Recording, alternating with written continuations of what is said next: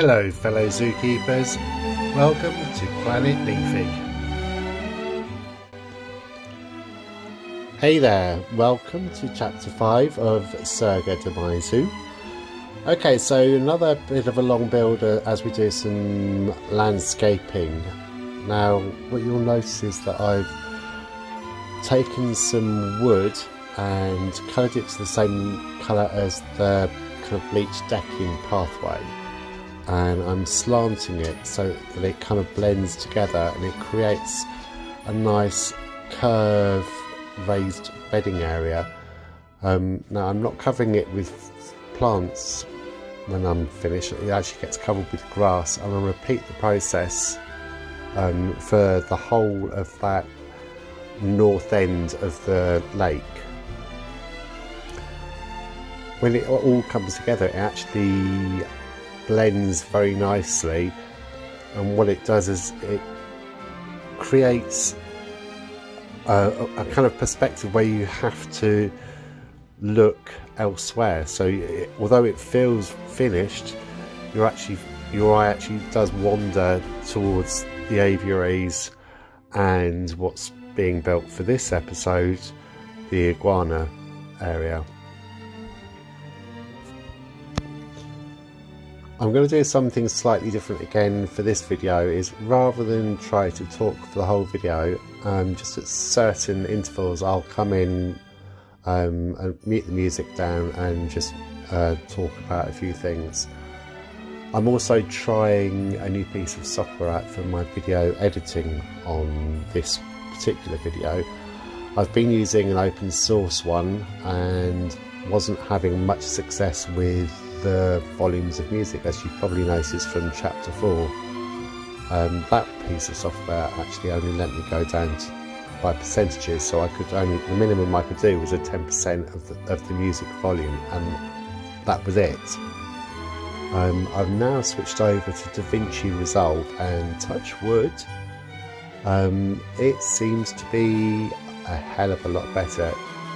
It's similar, I suppose, to Premiere Pro. I've not used Premiere Pro for a couple of years just because I can't afford it. But this DaVinci Resolve is free, and apparently it's a professional colour grading piece of software, but it also happens to have really good editing and audio editing in it. So let's hope that moving forward we can get some better sounding videos.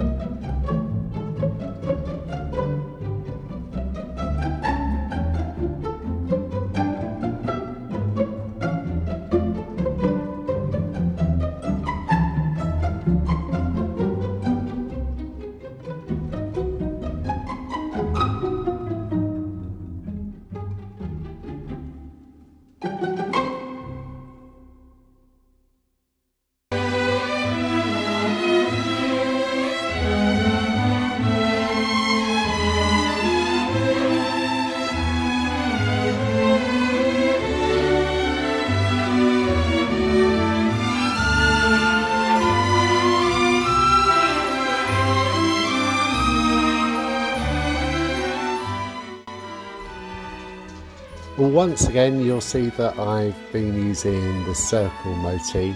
I'm probably going to experiment with circles throughout the park, and I'm also going to try and do some elevations so that we get different terrains, different feels as we go through. I'm sort of thinking of giving up the idea of making this about set in the Philippines and just making it generically Asian Pacific Rim somewhere. So that way I can utilise a lot of the modern architecture that or the modern design that I actually want to try and use. That doesn't mean that I won't use some traditional stuff in there. But I'm enjoying experimenting with these circles and how they lend themselves to interpreting different spaces. In the previous video I did a huge thank you list. In this video I've got to do a shout out to my nephew Will Joe, who lives in Taiwan. I don't get to see him very often, but we were talking about gaming and I was telling him about this series, and he's already started following me on the proviso that I gave him a shout out. So shout out to you, Will Joe, and thank you for subscribing.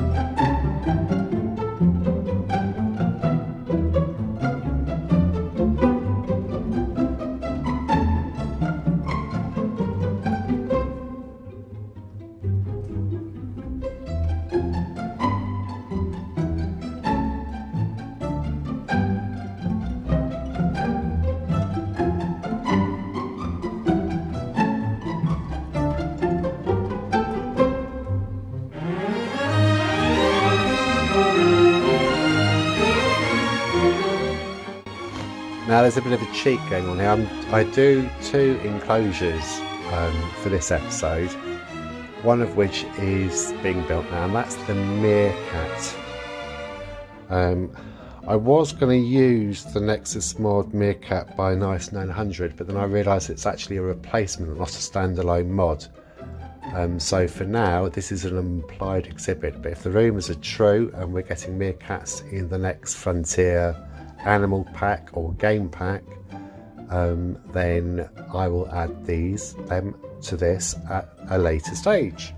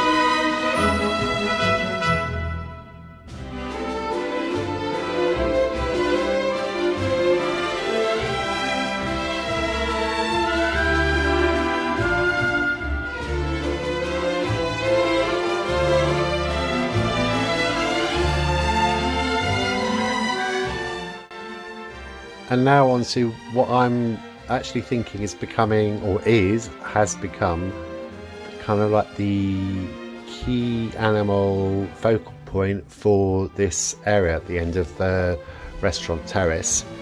and that is the Marine Iguanas by Leaf. You can download this from Nexus Mods. I'll put the link in the description below. But these are absolutely amazing. So we're not actually tied to having iguanas in exhibit boxes now. We can actually put them into an enclosure. Now the concept for this enclosure was one of my own design. It was in my head. I wanted to have a pool area for them to swim in that you could see them swimming, but also have a raised area for them to run around in, and then a hidden area for them to go to sleep in, which you could also look in. And I managed to make that work, and also made it so that the zookeeper can actually get round nearly everywhere. So I'm very, very, very happy not only with the enclosure, but also the iguanas that have gone in them. I might put a couple more in by the next episode, just to let you know. Okay, I will speak to you again in the real-time part.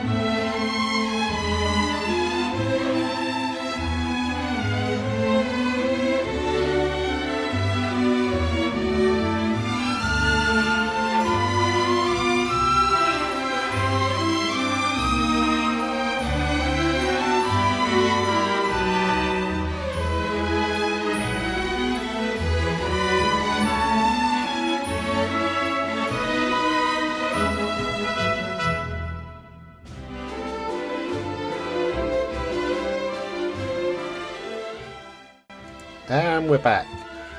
So this is just going to be a very short brief. So these are the marine iguanas. As you see, they're using the whole of the enclosure quite happily. They are designed, I can't remember who the original designer was, but he cracked the green iguana from the exhibits, and Leaf took that model and then ran with it and created this amazing little marine iguana. They're based off the Nile monitor, so they need the Nile monitor. I can't get the words out, but they need the all the things that a Nile monitor would need. You can download them from Nexus Mods. Go into the Planet Zoo area and you'll be able to find them. Okay, that's me done. I shall see you all again soon. Bye.